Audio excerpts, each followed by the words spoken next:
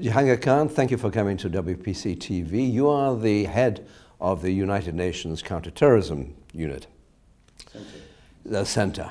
Now, it seems to me that the war against drugs is the kind of war that can never be won and hasn't been won. Isn't the same also true of the war against terrorism? Well, that's a very fair question, and that's $1 million question. The short answer to that is that the struggle against terrorism has been time immemorial. Terrorism has existed as long as humanity has existed. However, the nature of terrorism today is of a different quality, because what we see today is that terrorist movements are morphing. If you and I had been meeting 5 years ago, we would have been talking about Al-Qaeda. Today, we're talking about ISIS. Al-Qaeda was more of a hit-and-run operation. Today you have ISIS, which is claiming to control a state or develop a state, and even had aspirations to take over Syria and Iraq. They have broken down borders, they control territory, they control oil fields, they control resources, they control population, they attempted, today the two battles are taking place in the two largest cities, second largest cities of Syria and Iraq.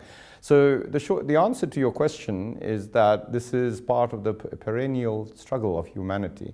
But the time has come, because I do believe that the international community has it, if they wish, to mobilize the political will, to address the very fundamentals, the drivers of violent extremism that are fueling terrorism. We may not completely defeat terrorism, but we should really aim to put it back in its bottle, in the sense that it should be contained, and one that doesn't become a disease that turns chronic and becomes cancerous and eventually kills the patient.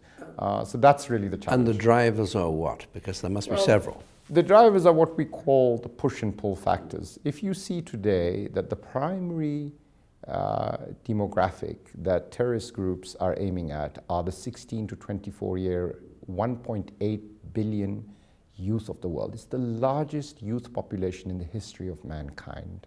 And young people everywhere aspire for change. Every young man or woman, you and I even, when we were young, aspired, had a dream, and that dream was to change the world.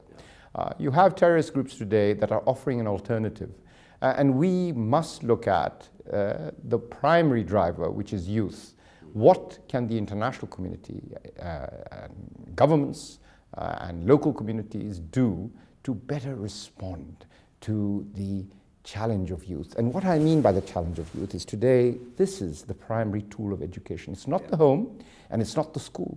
Kids everywhere, including my own son, learn on this. They learn both good things and bad things. This is the new Molotov cocktail, and therefore we must look at youth as a positive asset, not as a problem to be solved, but in terms of actually harnessing this incredible energy in them, which can be used for good or bad. And clearly ISIS is onto something in terms of tapping that energy that exists in all youth throughout all time immemorial. That's a very good way of putting it. Jehangir KHAN, thank you very much indeed. My pleasure. Thank you.